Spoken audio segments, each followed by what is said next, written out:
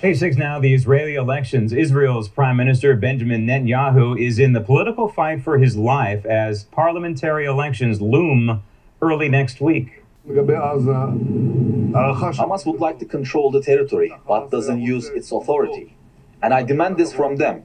If they do not do this, it appears there will be no choice but to embark on a mass campaign in Gaza and change things. Tuesday's election will show whether this is the final act of an eventful political career.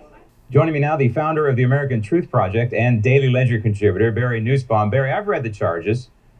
Things like getting a cigar as a gift. This is a bribe. This is a joke. Israeli politics is literally hand-to-hand combat. It's like the UFC, but they wear suits most of the time. This is how they do things, and they get very aggressive. There's already been one prime minister that's gone to jail. There are mayors that have gone to jail. There have been indictments for decades. The Israeli courts are very aggressive. And you're right, Graham, it's much ado about nothing. The big test for Bibi is Tuesday, right, to see if his reign will continue. And there's another Foti scandal that's floating around Washington, D.C. right now. And when I first saw this in the headlines, I said to myself, this doesn't make any sense.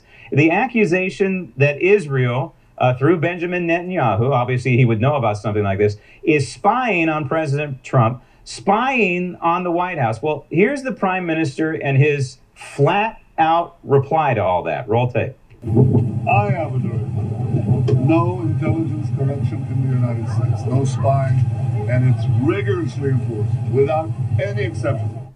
Why would? You have to ask yourself, why would wonderful allies, and two leaders, by the way, who get along so beautifully, why would Netanyahu try and jeopardize that with some sort of silly move like this? I smell a rat here, Barry. I believe this is planted to try and drive a wedge between Israel, United States, Netanyahu, and Trump.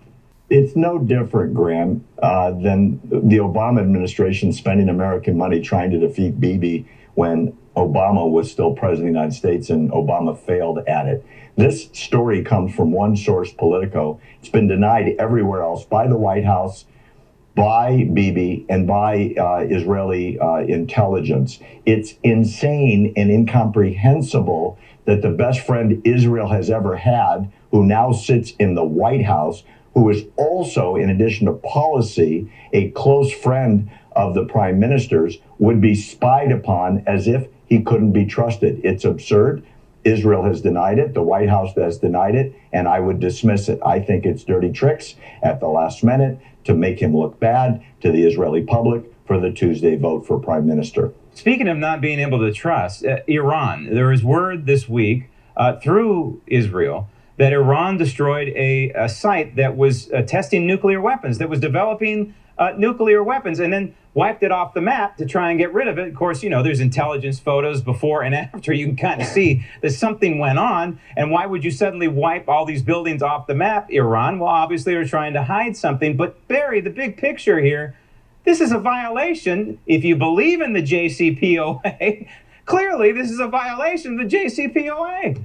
Graham, I was campaigning against the JCPOA when it was first talked about, and I've been campaigning against it ever since. It's the most diabolical abandonment of U.S. security interests abroad, maybe in American history, and certainly betrayed Israel.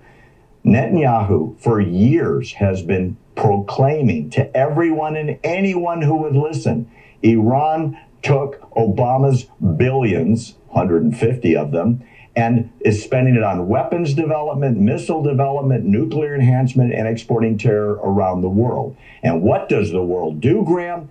Absolutely nothing, with the exception of the current occupant of the White House. The rest of the world says, well, look, they're not going to bomb us. They're not going to commit terror against us. And they have a lot of oil that we'd really like to trade with. And they have a lot of companies that we'd really like to invest in. So we're going to turn a blind eye and ignore all the evidence. And that's exactly what Europe has done. That's exactly what the United Nations has done. And every country in the world, with the exception of Israel, calling them for what they're doing, and the United States, thank goodness, standing up with Israel against Iran.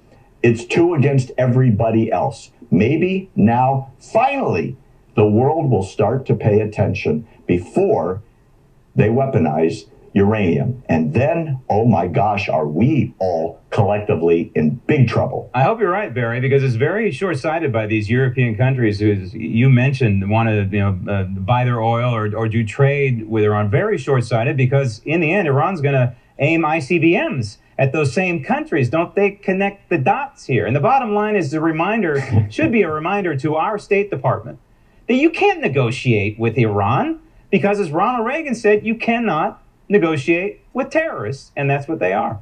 Barry, thanks.